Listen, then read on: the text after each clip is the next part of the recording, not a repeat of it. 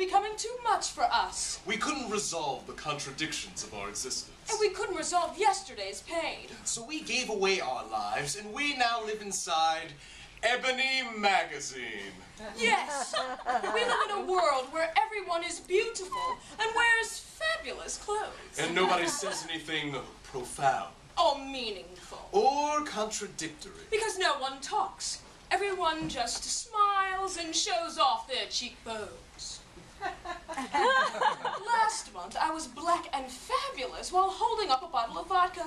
This month, we get to be black and fabulous. Together.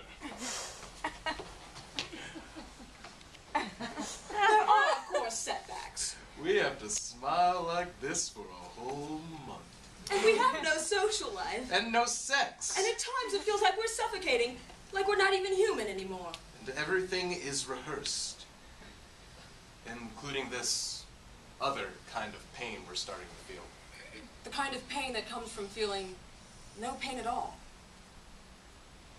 But one can't have everything. Can one? We guarantee no contradictions. Smile, click.